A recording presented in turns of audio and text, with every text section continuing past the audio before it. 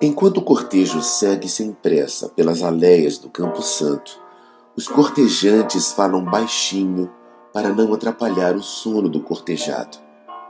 Uns tecem loas à sua memória, outros fazem cálculos exagerados de quanto o falecido deixou para a viúva que vai na frente, derramando lágrimas pelo seu amado.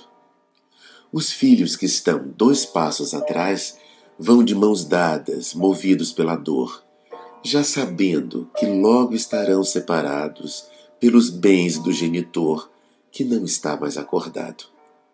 E assim, como tudo que a vida persegue, o cortejo vai devagarinho, sem hora marcada para acabar.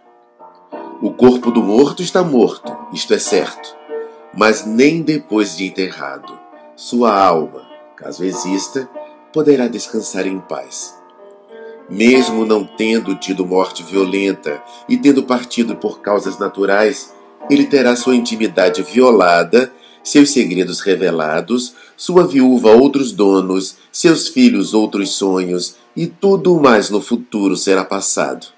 Enquanto no presente o cortejo segue lentamente, a vida toma um destino ignorado.